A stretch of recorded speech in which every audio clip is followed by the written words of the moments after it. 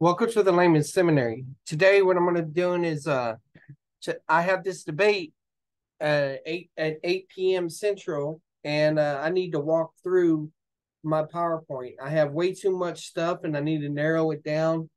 And so this is just going to be like a reading to get, that I hopefully I can get clarity in that area. So as you can see, I'm debating Lucas Curcio. He's a Methodist. Believes you can lose your salvation. And so yeah, here we go. So in preparation, I mainly watched this debate between this Calvinist, and this was an in-person debate, so that was kind of interesting at Apologia Church. Now, in times past, I've used this chart right here to talk about the different views of salvation, and basically it sounds like he holds the voluntary security. In other words, the saved will remain saved unless they reject salvation by their own free choice. So he's actually what some might call moderate Arminianism. All right. So I'm going to argue that free grace is biblical because it takes the promises seriously of the Bible. In other words, that focuses on eternal security, right? And it also takes the warning passages seriously. And yet that's usually the complaint of the Arminian is you all are not looking at the warning passages. Those warning passages are referring to believers. And you know what? I agree. But they're not talking about loss of salvation. It's either loss of rewards, inheritance, loss of life, loss of something else. And the reason it's biblical is because it has an answer for all the passages. In addition to it being biblical, it has all the answers for the passages that your previous opponent did not address. And so I'm going to, because he brought up a lot of passages in the very beginning, and not all of them were addressed that I could see. All right, I'm going to make mention to him of Final Destiny because I want more people of higher caliber to start challenging these resources because I wanted to see if they could stand up to scrutiny. And so that's whenever the last draft was made of that. So this was my last debate, except for my eschatology debate that I had on replacement theology. And in this, I feel like that it showed that our position had greater explanatory power. And you can go back and watch the previous debates we had with both of the guys as well. So I got this slide here. I don't know if I'm gonna use it, but in that the 2-on-2 debate, I brought up this David Anderson's argument against Scott McKnight that Scott McKnight hated the reform approach of temporary faith, and so, but yet he assumed that Matthew 24:13 assumed perseverance. Now, Lucas is premillennial; he's historical premillennial, so I'm not sure exactly how he takes Matthew 24:13. But if he doesn't take it that way, then that may help him to be able to see passages a little bit differently. But because Scott McKnight assumed perseverance from that passage, he argued for what was called phenomenological belief. In other words, the people appear to be saved, and therefore the authors are addressing them as if they are saved. He also assumed only Joshua and Caleb were saved from the Old Testament generation.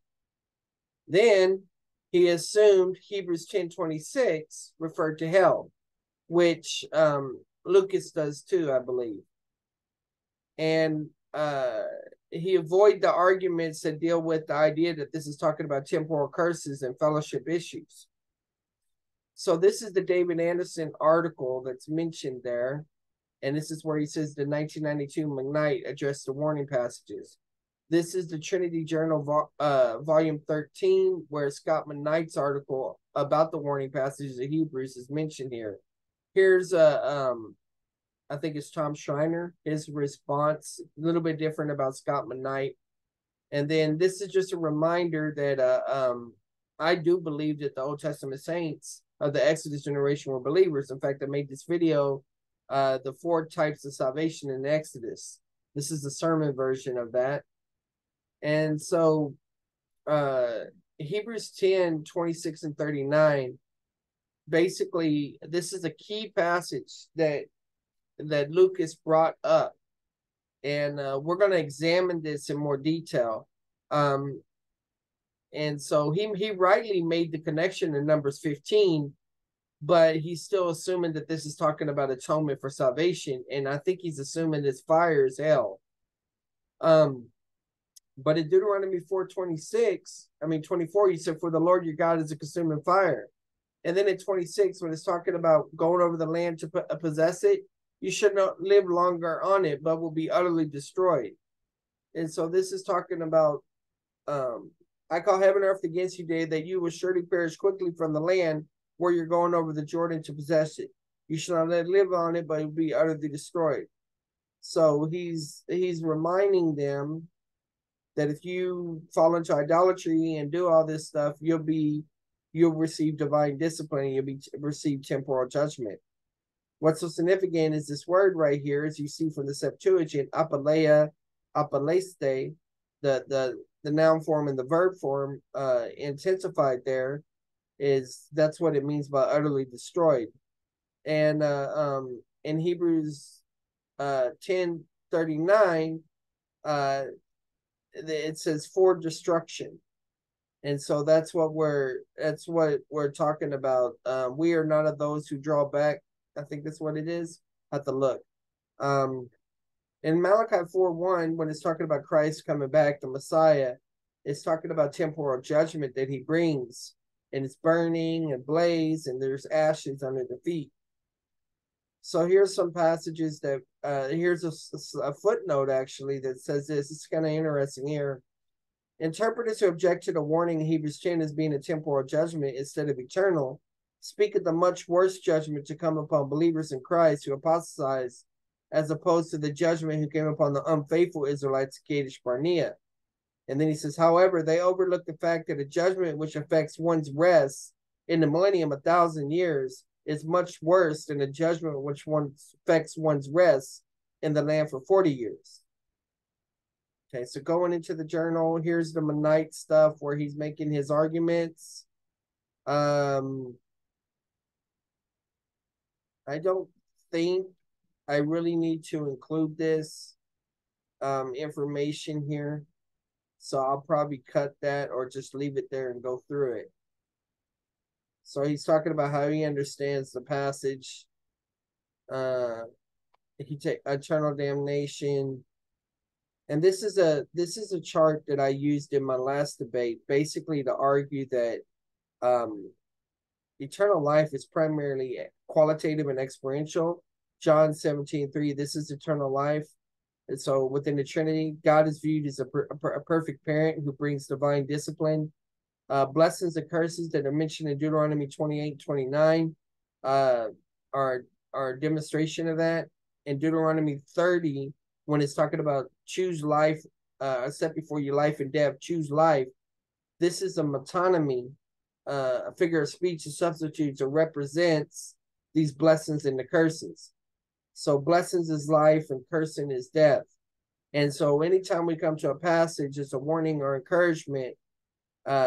I believe that it's the tip of the iceberg and that all of this is involved here. So true biblical salvation begins with an event that sets a process in motion that God brings to completion with the event of a death, rapture, and resurrection. True biblical salvation is eternally preserved based on the event of the person believing the gospel, called positional faith. Positional faith is also a positional obedience, since one obeys the command to believe the gospel at that one point in time. And positional faith is also a positional work, since it's an activity a person is responsible to do. And see, this is pulled from my Travis Thomas debate, because he believes he could lose salvation, of course. So here's those categories: positional faith, positional obedience, positional work. I got to explain the chart at some point to orient the people. True biblical salvation is eternal preservation based on positional truth that cannot be reversed.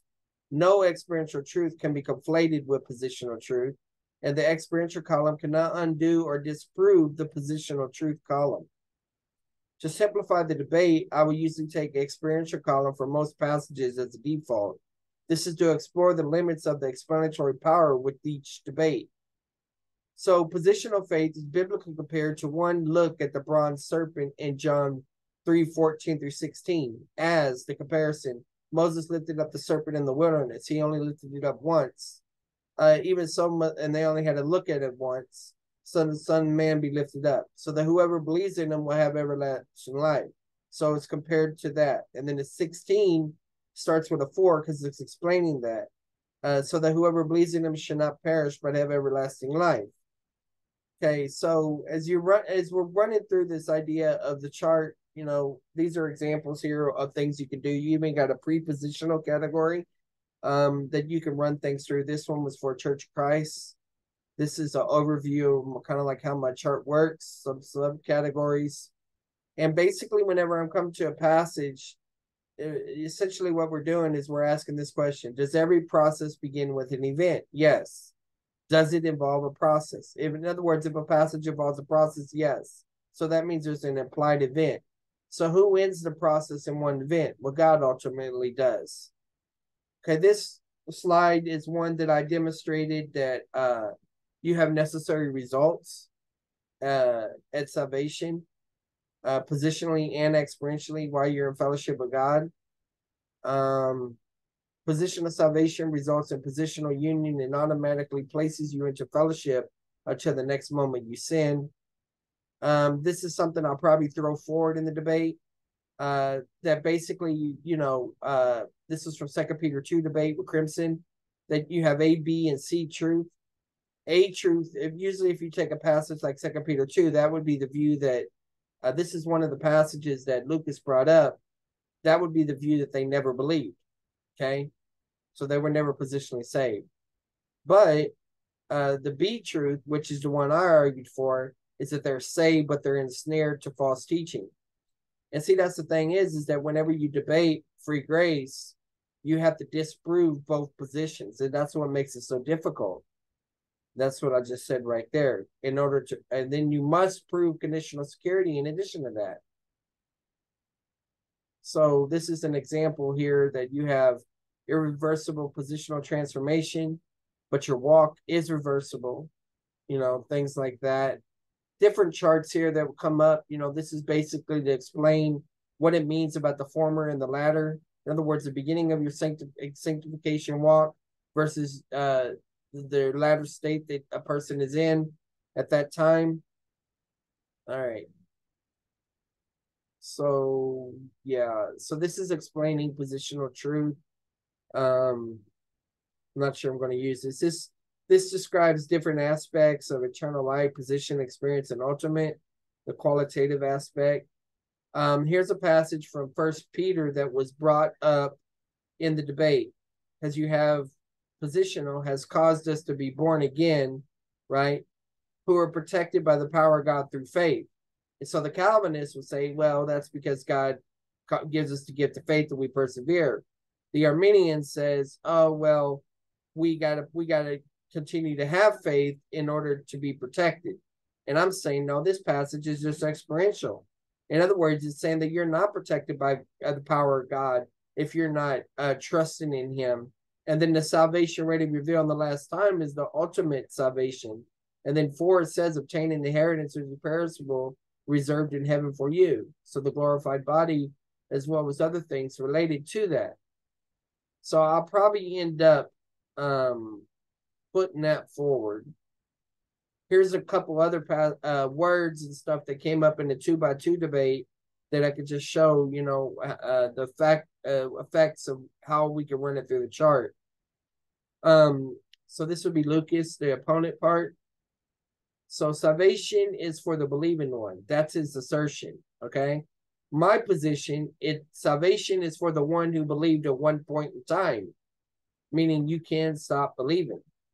See, Lucas is arguing that there's a process here because he wants to argue for a continual belief, that you have to continually believe in order to remain saved. And I say this, that there's an explicit or implicit point in time that began the process. So whether a passage is explicitly talking about position or if it's implicitly given a process, that implies that that process has been set into motion by an event. Lucas said in the debate, he talks about the verbs that are in the present tense. Well, we need to there's a proper way to evaluate and interpret verbs and verbals. So Lucas was focused on the reality. He was always asking questions about reality, and he was focused on time. But when you're dealing with the languages, actually what you're dealing with is the portrayal of reality and not necessarily time. So the question is the condition to continuously believe? And then this is what I say. How could the condition to continuously believe be met unless one first begins to believe at a point in time? In other words, it's like a train that's going by you but never stops. If it never stops, if it continuously goes by, you can't ever get on the train. So faith has to have a beginning point, and that's positional. So he would say, one must continue in the state of belief in this process to remain saved. And what I say is God will not force you to continue this process of experiential sanctification. Lucas would say belief is a position that can be fallen from. He calls it positional contingency. Well, I have a term I call positional belief. But keep in mind, belief is the instrument that takes one to one's position. So you can think of like a rocket ship that takes you positionally out of this world, okay? Now, I know the metaphor, it's forensically, judicially, substitution, those ideas there. But I think there's grounds for this. Positionally out of this world. So you can experientially choose to live in this world, you know, as a sojourner or a pilgrim or someone visiting or whatever. But if you choose not to live on this world, it doesn't change the fact that you've been given dual citizenship. You know, that's what it argues in Philippians, is that they have the citizenship of heaven and all of that. And so positionally, we have our citizenship in heaven, regardless of whether we represent as a good citizen would on earth. Okay. So Lucas basically is arguing that belief has the same object and content for both positional salvation and sanctification. I'm arguing that positional belief is one moment for God, as a moment of belief in God as the positional savior. In other words, positional belief is you're believing in him to be saved you from the penalty of imputed sin. Okay? And Lucas would say experiential belief is a condition for receiving ultimate salvation. What I would say is experiential belief is a moment-by-moment choice to decide to believe God and his word or not. In other words, God is the experiential sanctifier. So positional belief takes you to a unique state as an instrument. But experiential belief differs in content, so it cannot reverse positional belief. That's the whole point. So even if you say, well, the object is God, okay, but the content, what one knows about the object or what one's looking towards for salvation, and when you get initially saved, is not the same thing that you're looking for in your walk. Exactly the same thing. Okay. So this is a cliche, but I think it's true. What has been done in eternity cannot be reversed by what has been done in time. Okay. Therefore, moving from, should be from, not from belief to unbelief does not cause one to lose one's salvation. Remember, faith is the vehicle that places you in a new position. If you stop having faith, right? Let's just say, this might be weird, but let's just say you get in the rocket and the rocket takes you to the space station or the new colony or whatever, right? Where you're going to be a new citizen. But then the rocket blows up, all right? Doesn't change the fact that you're still there on that space station, regardless of whether you, even though the rocket has been destroyed. So unbelief does not reverse the belief, the vehicle that took you to the position. And then somebody might, and he may say, but that violates free will. This is what I'll say to that. By our own will, we choose to get on the rocket ship that took us to another realm. And some choices have irreversible consequences.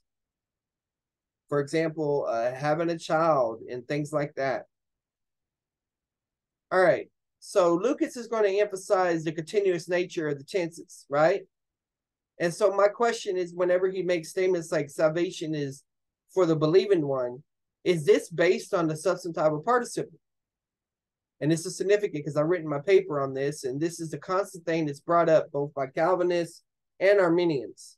And a lot of times what happens is people make a dogmatic position on the Greek. But the thing to understand is that I think this is a debated position, and I'm going to try to explore that a little bit.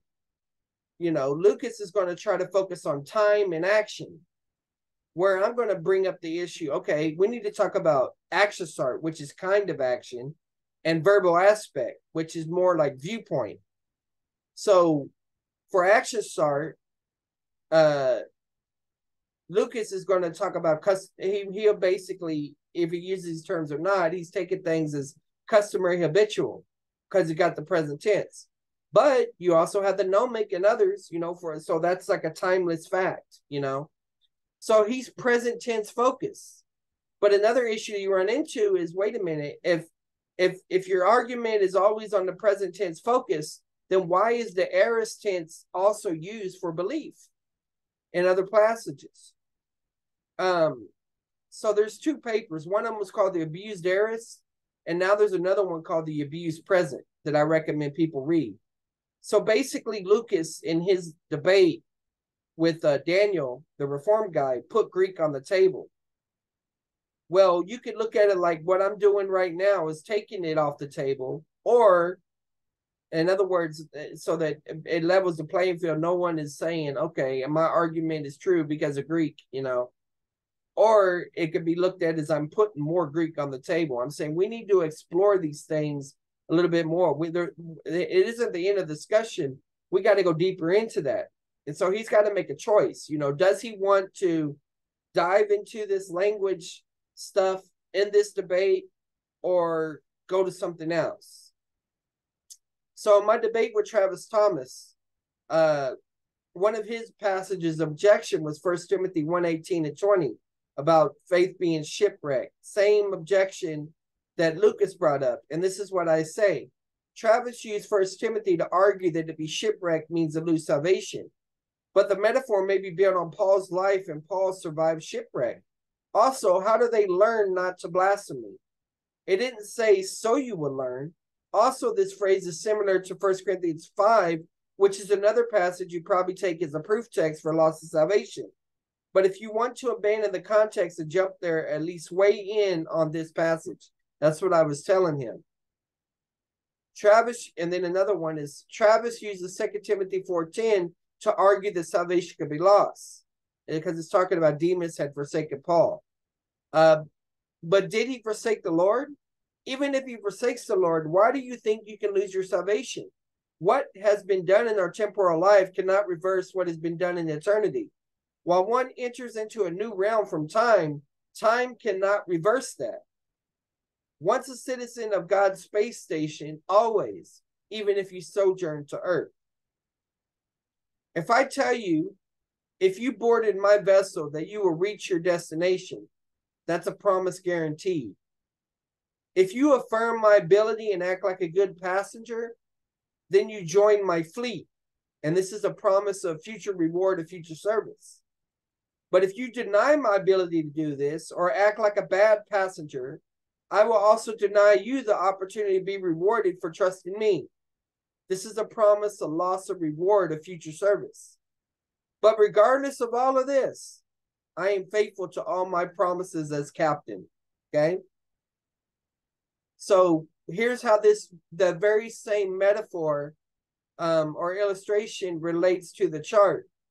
So you see the guarantee for a position. If I tell you, if you board in my vessel, that you will reach your destination. That's the promise that's guaranteed. So the experiential determines whether you're going to be rewarded or demerited. But regardless of that, one's faithful to promises. And so, of course, this is the passage. If we died with him, we will also live with him. If we dare, he will also reign with him. If we deny him, he will also deny us. If we're faithless, he remains faithful, for he cannot deny himself. So when I was writing my notes for Lucas, I was like, what passage makes you think if you stop believing, you're no longer saved? Well, one of the ones he brought up in the debate was 1 Corinthians 15:2. And I've written a paper on that. Okay. I agree with them that warnings are for believers. And he takes falling away to be from the eternal life as position. And I say you can fall away temporally, but eternally, no. He says there's no need to fear truth and that we should adjust our presuppositions. In the same way, that's what I want him to do in this debate, is adjust his presuppositions. And the best way to do that is run everything through the chart. He points to John 6:40, where he's assuming that it's continuous belief as a condition. But once again, it could be gnomic, a timeless truth principle, or is the passage even positional? You know, I kind of take John 6 as all experiential. And then it mentions about the passage about raise him up. And he takes that as referring to final salvation. But if it's experiential, then what about the idea that it's related to rewards and rank rather than salvation? Now, I haven't thought about all the implications and how it affects other passages, but these are just observational thoughts that I have. So concerning 1 Corinthians 15:2, you see that I have all the words that are mentioned in that passage run through there: save, gospel, message, stand, hold fast, believe, faith, belief, in vain. And you run it through the chart and we can evaluate it. Now, once again, there's the pyramid that we're going to be dealing with as we go into these passages. This is from Dillo, but it's a reminder that everybody has a typology whenever they come to books of Hebrews and other things like that. This is closer to the correct typology. So being in Egypt is like, okay, similar to like being an unbeliever. But I believe the whole audience is saved. But regardless of that, the wilderness wanderers are viewed as carnal Christians, and this crossing the Jordan and all of that's related to the spiritual Christian. But the enter and rest relates to the rewarded Christian, the millennial kingdom. So you could divide it up into position, experience, and ultimate as well. Okay. So here's my more extensive chart on the 4 views of salvation through 8 events.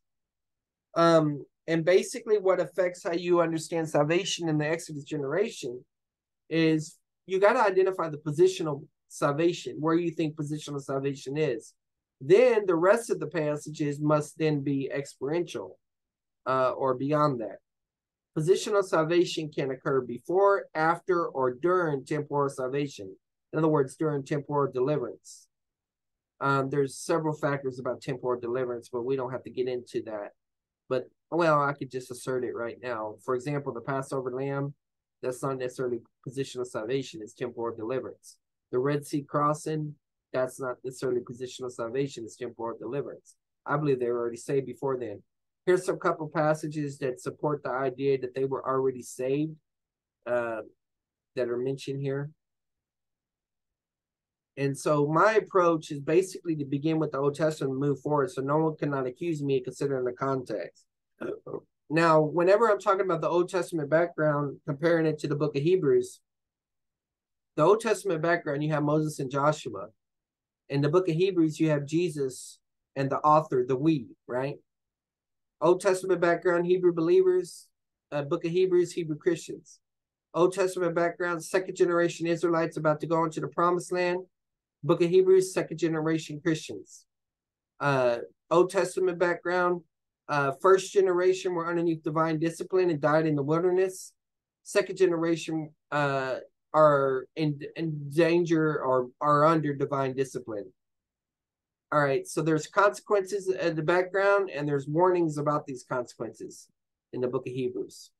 So both books are dealing with divine discipline, where the Old Testament is concrete metonymy. In other words, blessings and cursings were more tangible because of the covenant relationship to the theocracy. There's a more abstract metonymy going on in the New Testament. So that means when you see the word death and life, you could think about that there could be several different factors of divine discipline involved there in that passage. So where that's dealing with covenant for a theocracy, this is dealing with the code for the church. Where this was national or theocratic, this is mainly dealing with individual. Okay, so in the Old Testament, the Exodus generation lost rewards, but they did not physically die. Okay, and this is true for the church too. Not everybody that is disciplined by the Lord physically dies. They can lose rewards, though.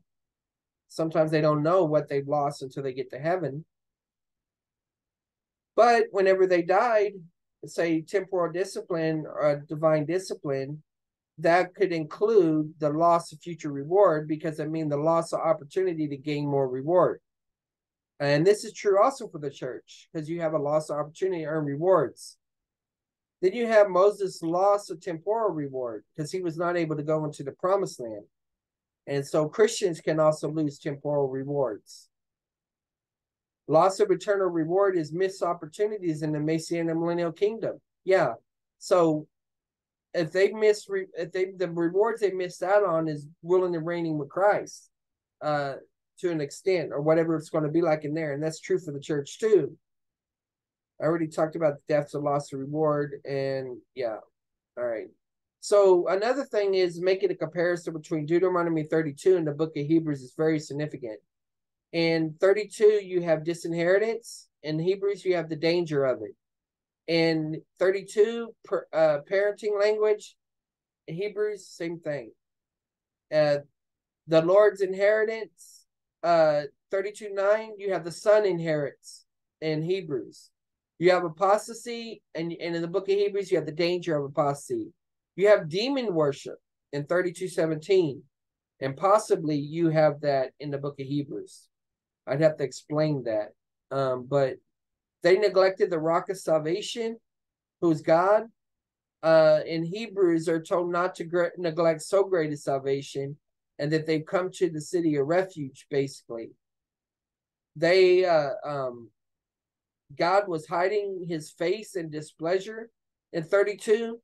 Well, in the book of Hebrews, there's a passage that says no one will see the Lord. So it could be shame language.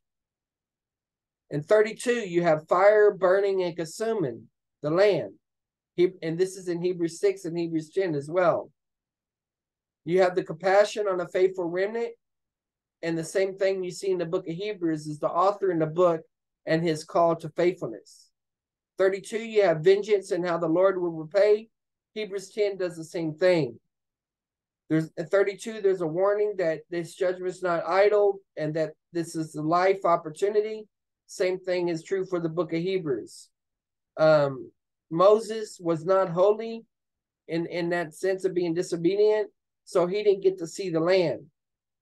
And without holiness, no one will see the Lord. It could be just a reference to seeing him in approval or millennial disinheritance. So this is a comparison between Genesis 3:18 and the Septuagint to Hebrews 1:6. This is supporting the idea that the fire involved in the passage is not hell, but this is talking about the cursing that was similar upon the earth. Okay.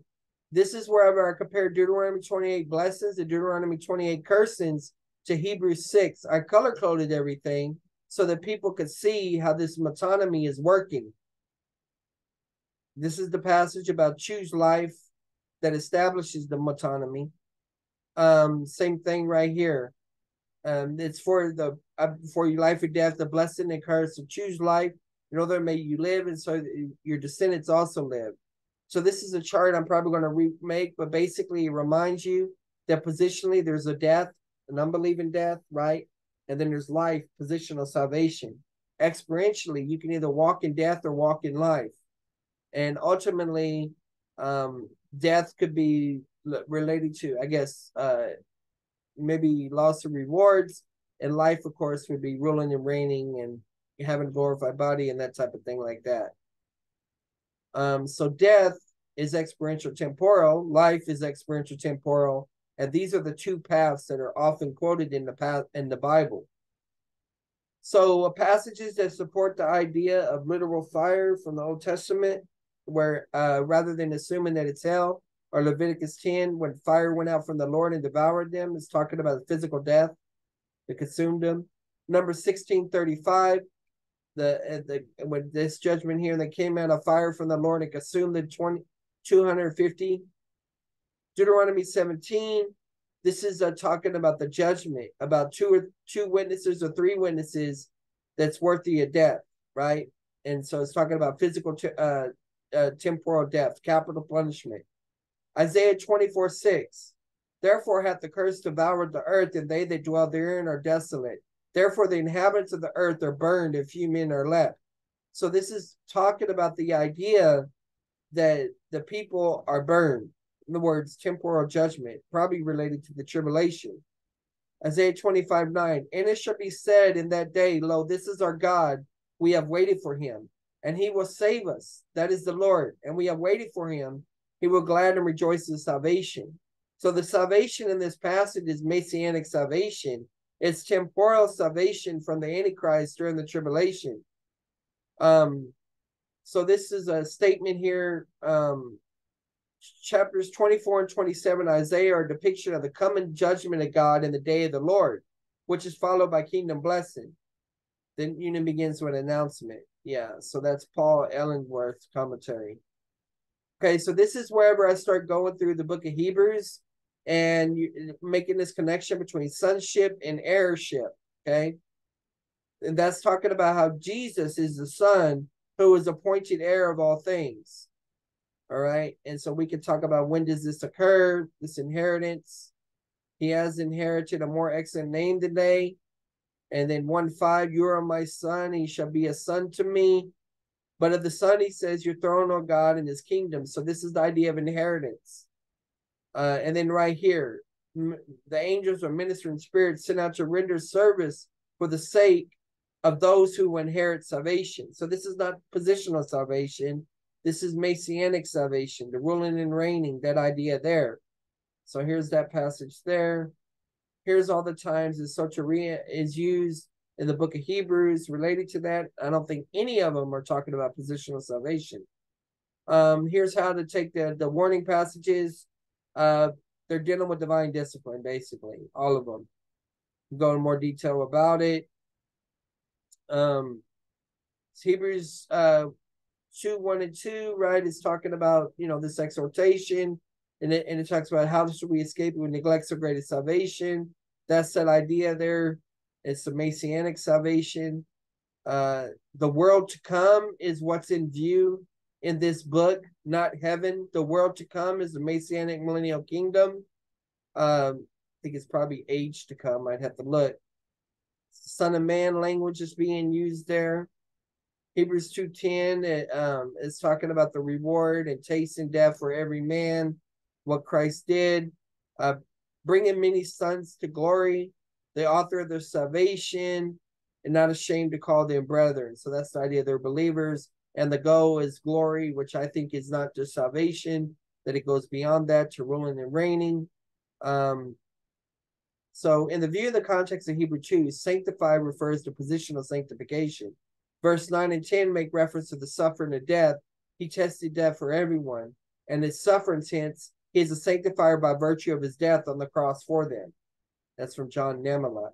There should be no mistaking that after this careful definition of brethren in chapter 2, all other references throughout the book clearly have in mind genuine believers. So this is a reminder that as you're dealing with the Hebrews 3 and 4 passages concerning rest, that they're not talking about heaven. So you got a creation rest, an exogeneration rest, a conquest generation, the Christian experience rest, and the future amazing millennial kingdom, eternal state. Here's some terms that are related to that. And so this is where you go down in the passages dealing with the warning passages. And this is talking about the priesthood imagery and everything, because it seems conditional in the passage. But basically the idea is we serve in the capacity as priests now, and depending on that will determine how we serve in the future. Hebrews 3:1, that's the partakers of holy calling. 3:6, faithful of a son over his house, whose house we are. This is related to his priestly house. It's not salvation. If we hold fast our confidence and boast our hope firm until the end. So this is not saying that you have to hold fast to remain saved. It's saying if you want to be part of the priesthood of the Son, in the ultimate future, then you need to hold fast, persevere. Hebrews 3:7, it's reminding you about the Old Testament passage about hardening your hearts in the wilderness, grieved with them, and not on my ways. This is a warning passage. This fear or promise remains in a race, and anyone comes short of it. This is an exhortation to keep believing in God experientially. Here's the passage pipto, which means to fall. It's used in 3:17, Hebrews 4:11 and 11:30. And so in 3:17, and with whom he's angry for 40 years. Was it not with those who sinned, whose bodies fell in the wilderness? So falling in the wilderness is physical death. Okay. Well, this word pipto for fallen is being used here. And here's some other words for it. And you notice the parapipto is another one that's translated as fallen. And we'll get to that in Hebrews 6. Hebrews 4:12, therefore let us be diligent to enter the rest so that no one will fall through following the same example of disobedience. So this is temporal judgment, divine discipline. So the sonship idea, the Son of God there, my son, priest forever, in the days of his flesh when his ministry occurred, his sonship, just tracing that motif. And then 5:9, and having been made perfect, he became to all those who obey him the source of eternal salvation. I don't take eternal salvation as positional. I take this as experiential, and we'll look at some of that. But we've already kind of dealt with the passages that talk about not seeing the Lord's face. So displeasure language. But when we go into this, got a thing to understand is the word used for obey there is patho. Okay, patho's coming off on this side right here. So supposedly they have two roots, pith, and you have two Hebrew words, aman and batak, and they're not synonymous with each other. Aman has influenced pistis and pistuo, where batak has influenced patho, elpizo, and elpis. In other words, hope. And so these are not synonymous, and we shouldn't blur the distinction. So here's patho, the range of meaning that it can refer to believe, to be convinced, to obey. Here's the Hebrew words to reference it to, and you can see the batak is right there. Here's the negative form of it, to disobey, unbelieve, and so on. Same thing as it relates to the Hebrew. So patho is not in the Gospel of John except one place in John 3:36. And this was another passage that Lucas brought up, and it's the negative form of it. He who believes in the Son has eternal life, but he who does not obey the Son will not see life, but the wrath of God abides on him. Okay, so this could be a synonym for believe, or this could even be experiential, like we're seeing in Hebrews. Those are options. And so right here, 1 John 3:19, we will know by this that we are of the truth and will assure our hearts before him. So this is the word patho that's translated there. And so assure or persuaded our hearts is being used in that way. So the idea is that aman influences pistuo, where batak influences elpizo, elpis, and patho.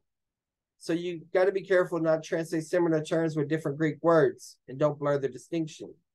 So this is how you would map it out, is that you have patho that's taking up its own semantic domain, and you have pistis taking up its own semantic domain. And then this is important. Pistuo in the Septuagint can't be demonstrated to mandate continued belief or obedience.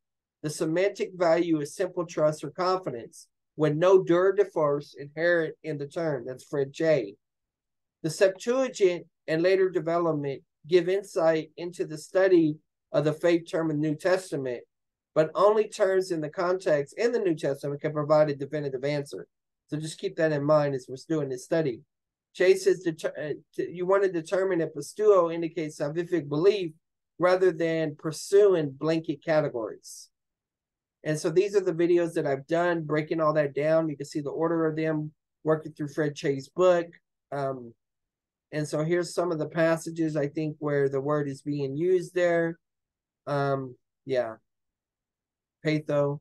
Now back into here, once again, we're dealing with the warning passages, and you got some temporal salvation passages about Noah and things like that.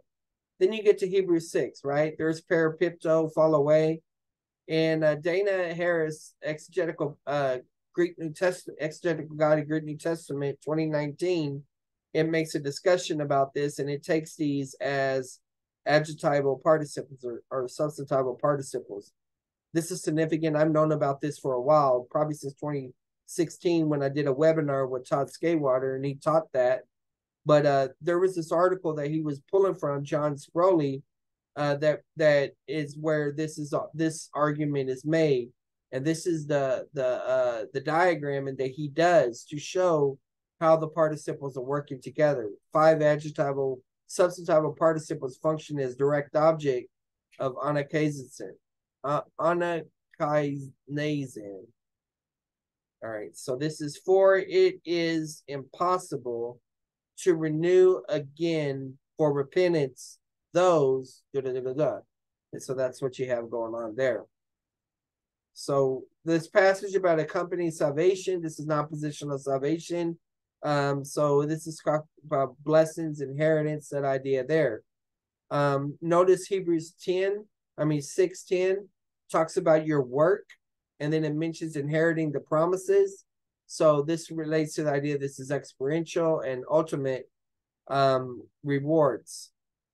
So that's that passage. 6:17 talks about to show to the heirs of the promise, just tracing this idea of the inheritance. Even when it's talking about Christ being the mediator, it said, have been called, may receive the promise of eternal inheritance. So that's being mentioned there.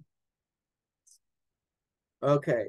So Christ, having been offered once to bear the sins of many, will appear a second time for salvation without reference to sin to those who eagerly wait him. So this is the second coming, in other words.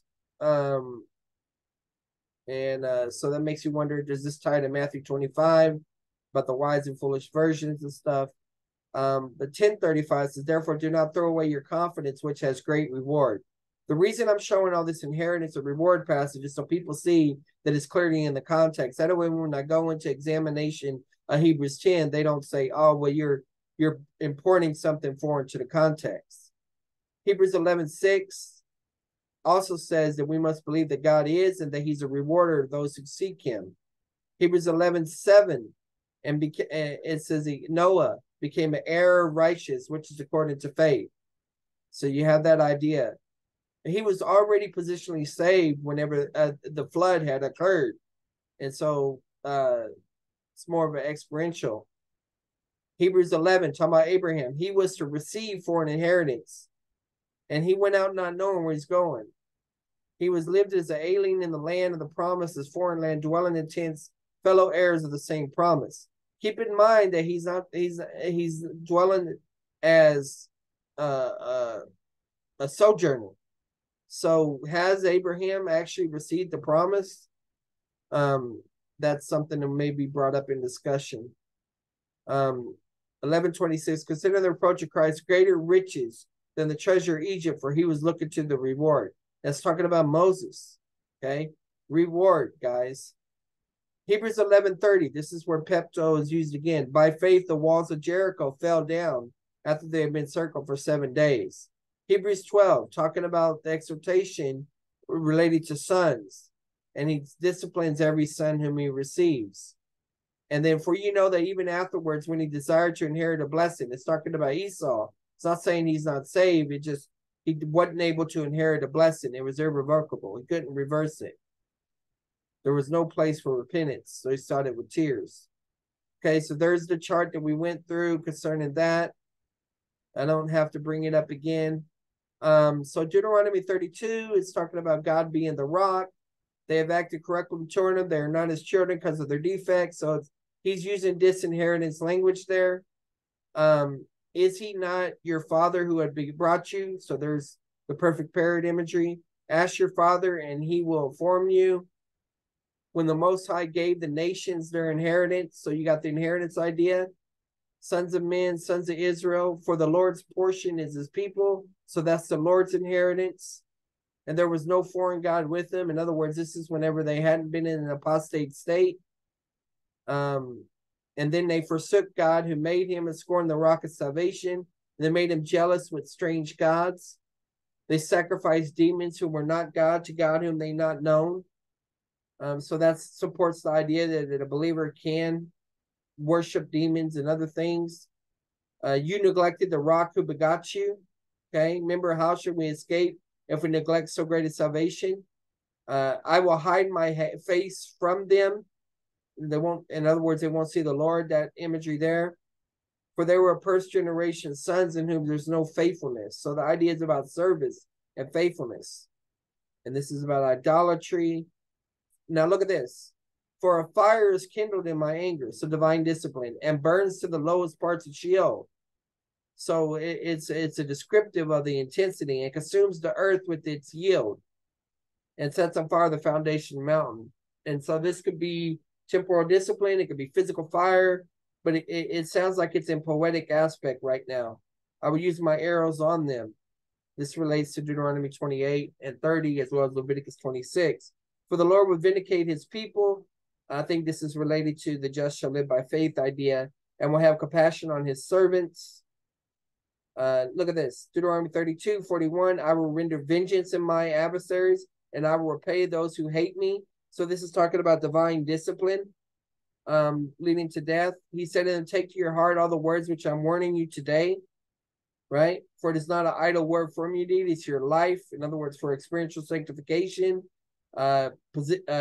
even physical life, you know. And he's talking about possessing rewards, that idea. And then he tells them to die on the mountain. Physical death is in view. And the reason he dies is because he broke faith, which could be a form of apostasy, if you want to say. And he didn't treat the Lord as holy. Remember what it says, without holiness, no one will see the Lord. Well, look at this. You did not treat me as holy, for you shall see the land at a distance. In other words, without holiness, you will not see the land, the Lord, right? He got to see the land, but he don't get to see the Lord in the sense of inheritance or something. So maybe that's related to that idea.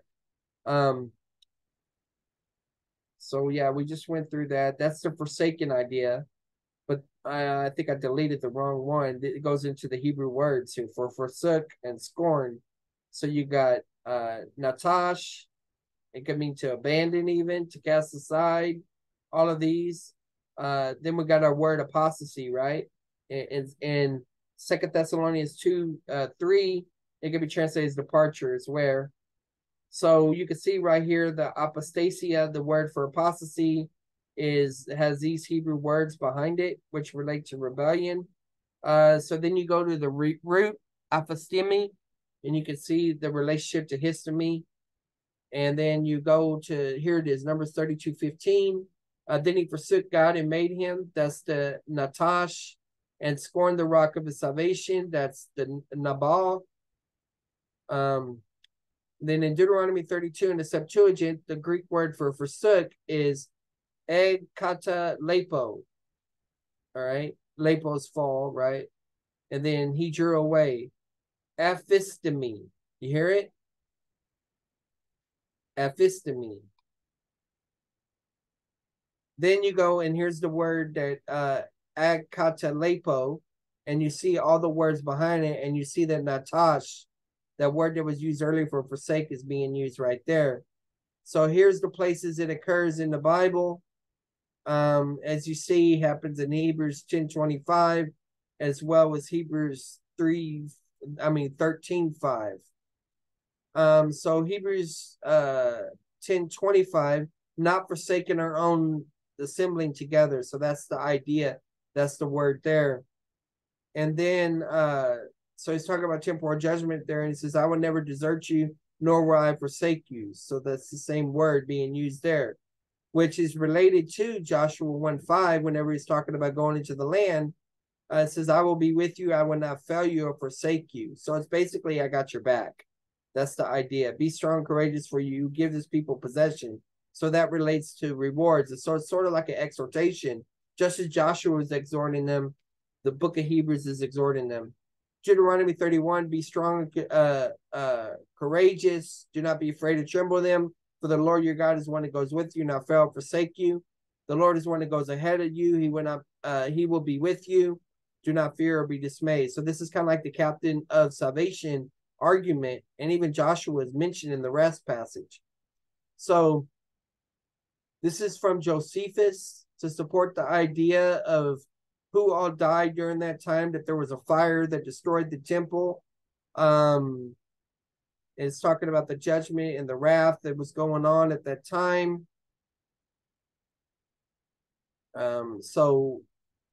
And then this goes into Lexham Bible Dictionary, goes in more detail about it. Eusebius, what he's saying about how they abandoned things. Talking about the destruction and the flames that happened in 70 AD, because I'm arguing that it's possible that the fire in Hebrews 10 is related to 70 AD. So, in the 4 views of the warning passages that Bateman edited, you have this statement here: the war of the Jews against the Romans, so quoting Josephus. So the idea is in Hebrews, if they failed to heed the warning, the history testifies the severity of the physical punishment. So that could be tied to 70 AD. Arnold Fruchtenbaum, Dr. Fruchtenbaum's Messianic commentary, he's a Jewish Christian, makes the argument about from Josephus, Hegesippus, and Eusebius that it says right here, over 20,000 alone lived in Jerusalem at that time. They left the country, crossed the Jordan River, East Bank, and went up to the city of Pella. A total of 1,001,000 is however you say it, were killed in the Roman conflict. I'll just say 1 million. These 3 writers indicate not a single Jewish believer lost his life in the conflict because of the obedience. So they fled whenever these 1 million died. Isaiah 26, which is quoted in Hebrews 10, "O Lord, your hand is lifted up, yet they do not see it. They see your zeal for the people and are put to shame. Indeed, fire would devour your enemies." A believer can be an enemy of the Lord if they're divine discipline as well. And so this is talking about temporal judgment. It's related to the tribulation.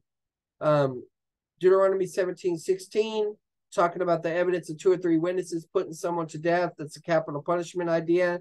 This is Constable's notes supporting the arguments, kind of like I'm saying about the divine discipline and stuff like that. Fire. Deuteronomy 32, how it relates to apostatizing and chastisement. In Hebrews 10, it talks about once for all sanctification. And so, there's the argument for that these are true believers. You got the passage linked to Deuteronomy 32 here. Temporal judgment, same thing there. Much severe punishment, rather than the loss of the land, would be the loss of ruling and reigning in the millennial kingdom, or loss of temporal or physical death. So this was my opening statement in my very first debate with Daniel Muir, which his big issue was Hebrews 10. So I made that argument, that I've just made with y'all. Hebrews 3 and 4 refers back to Kadesh Barnea, which is Numbers 13 and 14. No wonder that Numbers 15, where the sin and willfully passage occurs after that. This refers to sins deserving capital punishment or perhaps excommunication. Okay? So the questions to consider is Moses eternally secure now? Is Moses in heaven? So the promised land is not a picture of heaven, or else Moses won't be there. The book of Hebrews is not warning that people will not make it to heaven. The promised land in the book of Hebrews is not heaven. It includes a warning of divine discipline and loss of blessing inheritance. Okay, so Hebrews 10:23, right? And it says, encouraging one another as more as you see the day drawing near. Well, what day is this? Is this the day of the second return of Christ, or is this 70 AD temporal judgment, or both?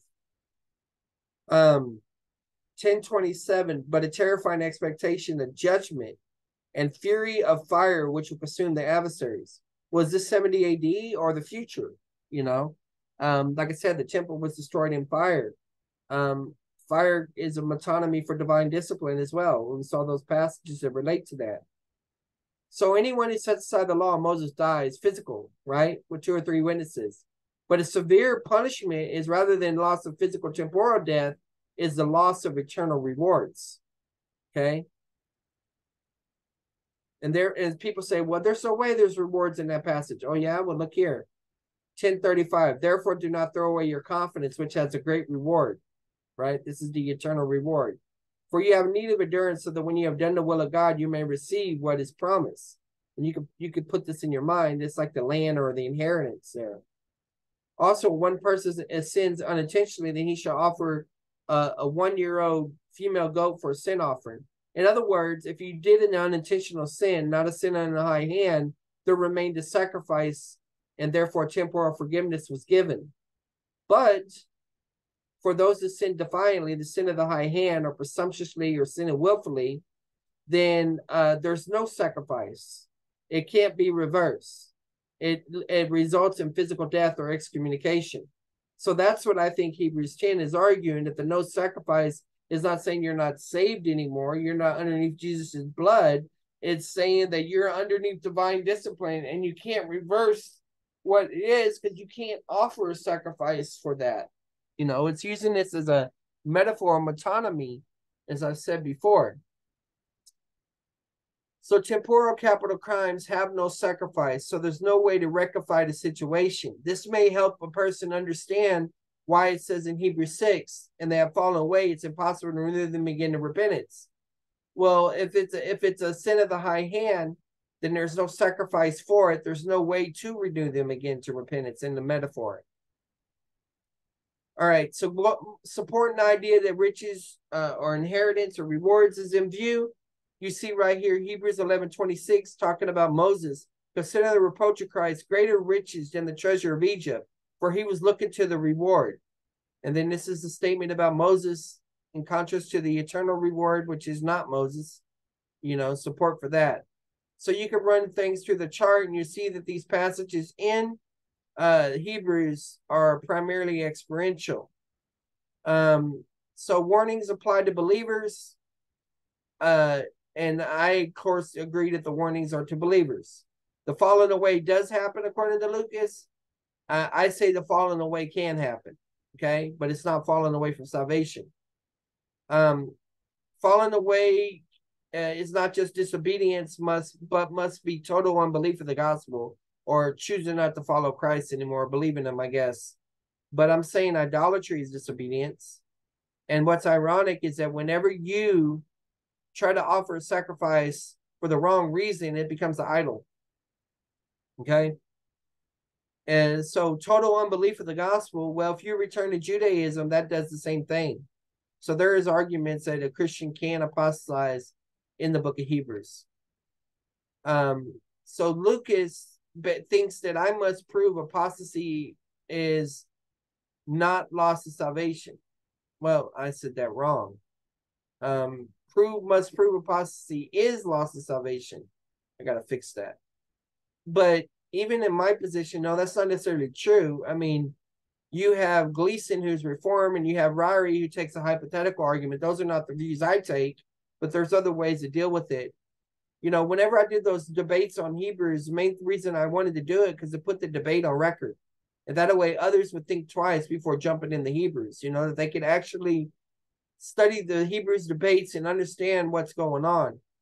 So Lucas would say that these passages are real warnings for believers and unbelievers. Well, actually, he would say for believers, not unbelievers. This was Dan Chappell's position. And that the warnings about hell. And I would say no, real warnings for believers that relate to temporal judgment. So this is talking about preparation and stuff. That's not really important, but this right here, how do you take the participle in Hebrews 6:6, which we'll deal with later. In Deuteronomy 32, there's the words used in the Greek. We've already kind of dealt with that.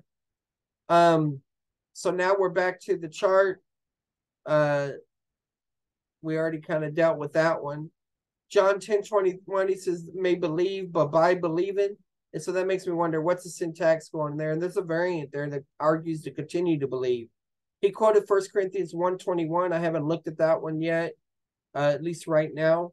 Romans 4:16, I still need to look up. Colossians 2:5 probably talks about positional raising up, but it may be experiential. I don't know. Galatians 3:26, sons of God. I think I argued that it was experiential, but it could be positional. So the thing is that he believes that believers can stop believing. And I agree. Believers can stop believing. So one way to put it in cliche is you can lose your faith, but you can't lose your salvation. And so in support for his argument about 1 Corinthians 15:2, being saved or in vain, meaning true faith, he quoted the Calvinist Robert L. Raymond. I haven't researched him yet. Hebrews 3:12 talks about the warning of unbelief, and I agree. It's experiential unbelief.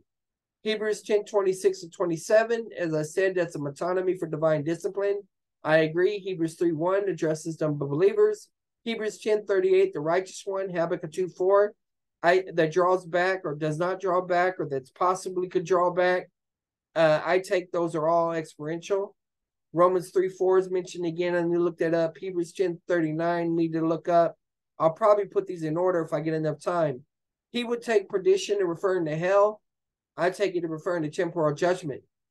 I've already dealt with 1 Timothy 1:19-20. That's experiential. So we're going through all the passages that he brought up in his opening against the Reform guy. Luke 8:13, that's about the sons of the kingdom. We can talk about that.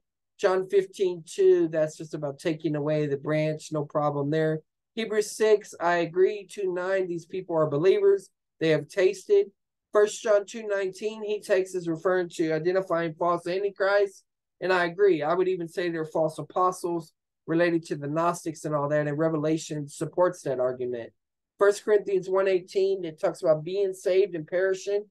Maybe that's experiential because there is a passage that says, though our outward man is perishing, our inward man is being renewed day by day. But I still need to look at that. He quoted John 5:24. And I know he's probably going to argue from the participle continuous belief, and we can deal with that. John 3:36, that's where the word obey is being used, which we've already dealt with. 10:28, that's related to, no one can pluck them out of my hand. I take John 10 as experiential. That's a whole nother can of worms. Not sure I want to open that up in this debate. He says that a Christian can't be unborn, but you could die. Well, the problem with that argument is, can Christ die? Because your spirit is united with him. You have his righteousness, He takes Jude as referred to apostates when it says twice dead. And this is one of the few books that I currently take it as they're not positionally saved, so I don't take it as experiential. That may change in the future. He mentions 2 Timothy 2:12-13. I've already dealt with that. That's if we died with him, we'll live with him, and if we deny him, and all of that stuff. Hebrews 3:14, talking about partaking or participants, and then it has the if thing. Like I said, that's related to partaking and being part of the priesthood service, that idea right there. And he says the real question of that debate with the Reform guys, who are the apostates? And he says if they're Christians, then the debate's over. I say, well, hold on. They are Christians, and the debate has just begun, because now you're dealing with all the free grace issues. So when he recaps his opening, he makes the argument for present tense. He argues that the passages are actual warnings, and then he makes the argument that it's logically possible for a Calvinist to apostatize. And I would say, well, it's logically possible for one to temporally apostatize, but it's not logically possible for one to positionally apostatize, because you don't, all the perseverance passages deal with one's walk. They don't deal with that. And so free grace depends on position alone. It doesn't depend on perseverance as proof of that position. Of course, Lucas brought up Erickson and Sproul on support for that. Here's the Hebrews 10 linked to Numbers 15 and the atonement. Like I said, that's all experiential. He brought up 2 Peter 2:1. I can't remember which one brought it up, about his link to an Old Testament passage. But at that time, I took that as unbelievers, false prophets, and then 2 Peter 2:22 are believers that have been ensnared in. And then 2 Peter 1:3 talking about knowledge and everything. I agree with that. I don't see any issues with that. Is Hebrews 10:29 talking about the blood of the covenant trampled or whatever. He takes Romans 11:22 as if you get cut off in unbelief, right? If you don't continue. I take that as experiential. Related to service. Other passages that the Calvinists brought up were about the sealing passages. I didn't hear him address those.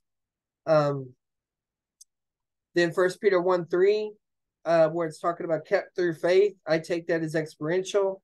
John 10, follow, I take that as experiential. Hebrews 7:23, saved to the uttermost, I take as experiential. Luke 22, Jesus prayed for Peter, I take that as experiential. John 17, where the world is used right there and talking about for unbelievers, that makes it kind of sound like it is positional. I have to look into that. One of them brought Jude 24 promise up, and he said, but Jude 21 qualifies that. Like I said, I believe my position accounts for those passages. So there's the Hebrews passages, and then John 6:65, therefore is not granted. As I said, I take John 6 as experiential. This is just a reminder about the 4 views of repentance, in case repentance is brought up. Here's more details about that. Here's the debate with Dan Chapa over the Hebrew warning passages. This is my argument for why whenever you have syncretism or rebellion or any of that type of stuff right there, it's called experiential unbelief. And it's all one same category. It's apostasy, in other words. In other words, you're worshiping Satan when you worship a golden calf. If you turn back to Judaism, post-cross, same thing. If you don't have the right object, salvation and all that, you've turned away from that, you're involved in idolatry. And Judaism, after the cross, is just as pagan or unblessed as any other pagan religion and stuff, because it's no longer the means of sanctification and things like that. I'm running out of gas here. Even your idolatry and can be your ideology, false doctrine, religious denomination, a hermeneutic, those types of things like that. In 1 John, the last passage after it talks about the true God and eternal life, and as you know, there's wrong views about Christ mentioned in the book. He says, little children, guard yourself from idols. So this could be related to the idea of wrong doctrines about Christ can be idolatry. So you can have a wrong doctrine about Christ, and that's idolatry. Idolatry is apostasy. Apostasy is Satanism. If the issue of the perfect tense gets brought up, as it brought up in the Dan Chapa, I had those videos concerning that and the difficulties concerning that and the classification of that. So yeah, that's all about the perfect. Once again, back to our chart. When I debated the 2-on-2, I brought up this about experiential faith from a Reformed guy, Michael Eden, arguing for that. What you see, and you see this with Armenians as well, you see a shift from belief to commitment, right? And so basically it's a redefining faith. And so we'll see if that shows up. But free grace gives people opportunity or explanations for certain passages like this, that this is experiential, from James. The passage about keeping it in repentance, it doesn't say that repentance is fruit or works or whatever. It's in harmony with oxios. It's being used there. If you want to go into whether the debate about what faith is, whether it's persuasion or whether it's notia, sensus, or fiducia, Gordon Clark argued that the volitional aspect is more in the sensus area rather than the fiducia. So to argue that faithfulness is necessary for salvation is a wrong approach. And this is the debate I did on 2 Peter 2 with Crimson Air.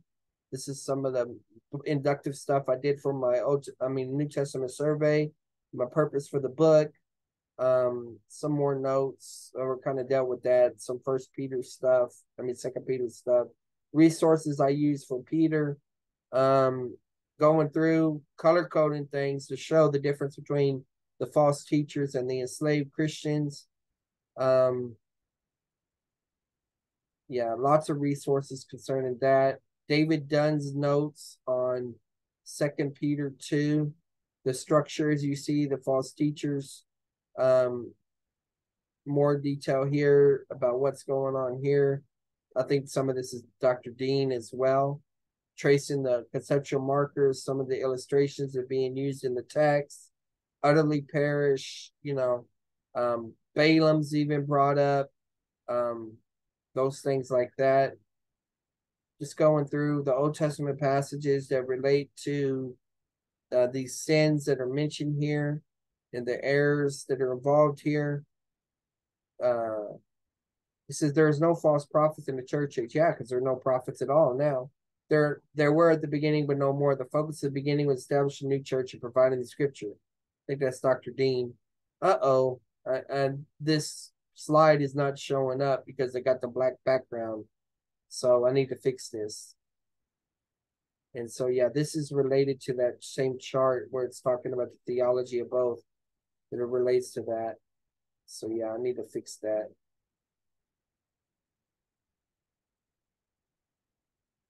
All right, so the word virtue, add to it, partaker of it, escaped, more things I need to add to.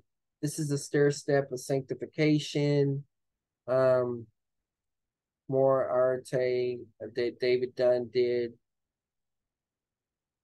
Hupomone, Eusebius, brotherly love, a lot of these words here. 1 Peter 1:8. I probably need to move these around. Talking about being short-sighted, have forgotten purification of sins. Here's the outline, 2 Peter 2. Some of the Greek that goes with that stuff. 4 things related to redemption. So he's giving a doctrinal argument here. The passages related to that. I'm just scrolling fast here. All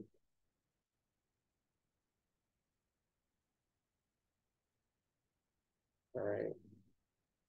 So what I probably need to do is I need to order these to put these underneath my slides.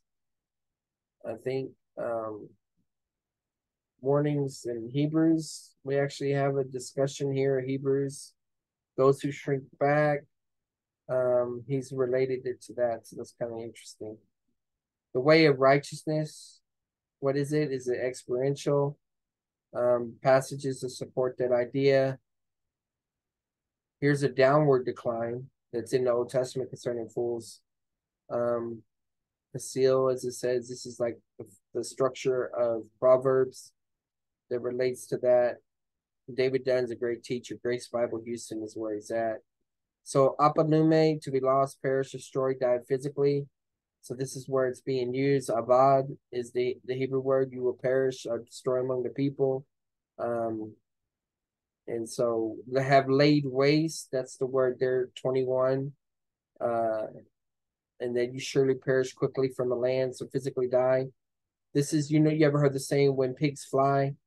Well, because the believers in the passage in 2 Peter 2 are positionally eagles, but they're living like pigs, and so that's what that's talking about. In their experience, that's what they are.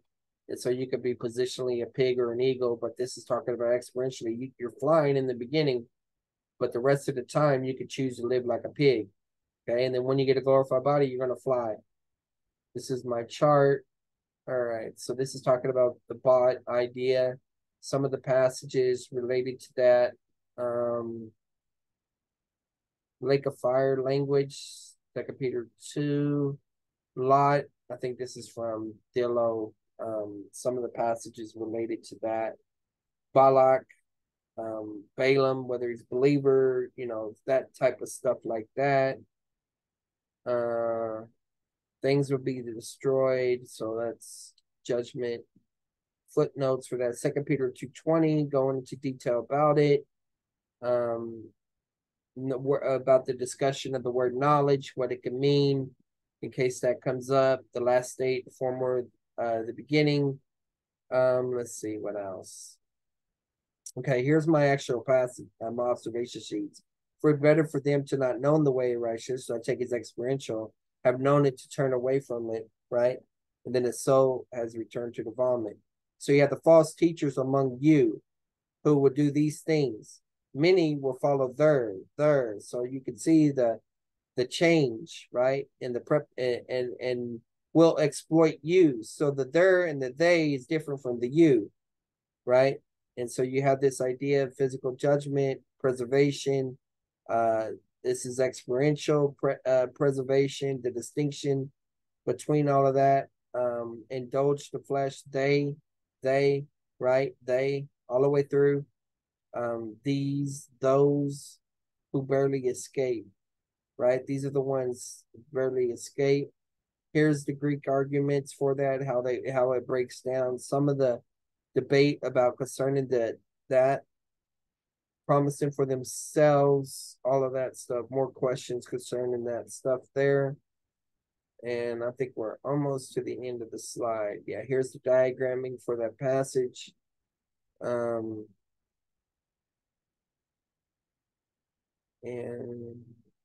going. And that's it, guys.